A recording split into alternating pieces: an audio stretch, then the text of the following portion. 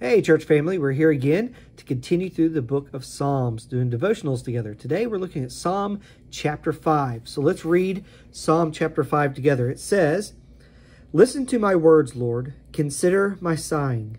Pay attention to the sound of my cry, my King and my God, for I pray to you. In the morning, Lord, you hear my voice. In the morning I plead my case to you and watch expectantly. For you are not a God who delights in wickedness. Evil cannot dwell with you. The boastful cannot stand in your sight. You hate all evildoers. You destroy those who tell lies. The Lord abhors violent and treacherous people. But I enter your house by the abundance of your faithful love. I bow down toward your holy temple in reverential awe of you. Lord, lead me in your righteousness because of my adversaries. Make your way straight before me. For there is nothing reliable in what they say. Destruction is within them. Their throat is an open grave. They flatter with their tongues. Punish them, God. Let them fall by their own schemes. Drive them out because of their many crimes, for they rebel against you. But let all who take refuge in you rejoice. Let them shout for joy forever. May you shelter them, and may those who love your name boast about you. For you, Lord, bless the righteous one. You surround him with favor like a shield." What we're going to ask ourselves today after reading Psalm 5 is, how do you view or how do you describe God in your life? The reason I want you to ask yourself that question is kind of based on some of the things we see here, beginning in verse 2. When David says here, pay attention to the sound of my cry, my King and my God. See, he describes God as his King and as his God. So King means that, hey, you're in control.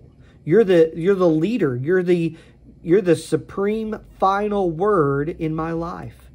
See, the king, in those days, the king got to dictate. It's not like how we have a president today and we get to vote and all those things. When there was a king, there was no voting. The king was sovereign. The king decided everything. See, David here is saying that you are my king. You call the shots. You are my leader and my guide. And then he goes on and says, you are my God. Now, it may seem funny. He's talking to God and calling him my God. But the reality is that we allow sometimes other things to be our gods. We fall victim to worship other things and be idolatrous. The nation of Israel struggled with this all the time. They would follow these false gods and goddesses. We see that even in the United States. There's just a plethora of religions and different belief systems. The New Age movement and witchcraft is on an extreme rise in the United States. They're growing leaps and bounds. We even have satanic temples opening in various places. We even have some of our very first satanic after-school programs that are being implemented in some school districts across our country. So those things are on the rise. But here David says, you are my God. Which means that he's the one that he turns to. It's the one he worships. That God is the object of his worship.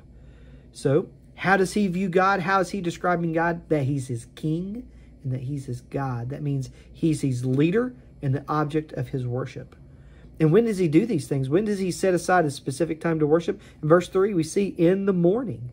He says, in the morning you will hear my voice, which means when he wakes up, when David wakes up, the first person he thinks of to talk to is God himself.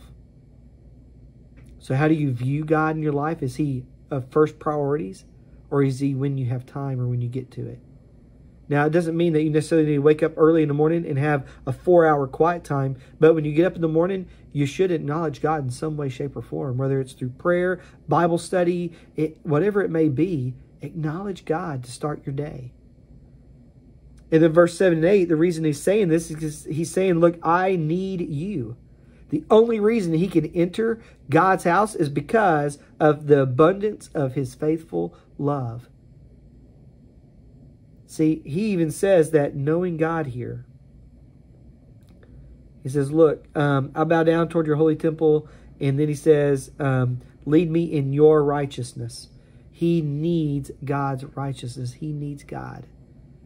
See, no matter where you find yourself in life, see, David was a king. He was as wealthy as you could get. He was as high status as you could get. He was of utmost importance in his culture and in his society. So no matter where you fall on the spectrum, in culturally speaking, is of great importance or of low importance, wherever you fall, you need God. See, David is even showing here that even the greatest among us need God. They need the righteousness of God. That's why he views him as his king and as his God, because he understands his need. And then in verse 11 and 12, it ends, it says, let all who take refuge in you rejoice.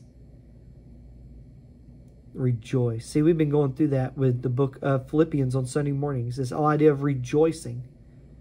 And he's saying here, and he's concluding here, hey, if you're going to glory, glory in the Lord. If you're going to boast, boast in the Lord. If you're going to rejoice, rejoice in the Lord. Why? Because our Heavenly Father is amazing. He is beyond words. He is holy and highly exalted. And even though he is holy and highly exalted and amazing and beyond words, he wants to know you. My God and my King has me call him Father.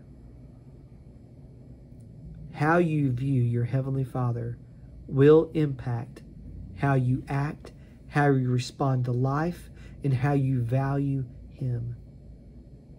See, if your Heavenly Father is just a way to get out of hell, or just someone in the sky that's supposed to give you stuff, you're going to have a low view of him. Don't have a low view of God. God is not here to be our butlers. He's not here to be at our beck and call. He is far too great for that.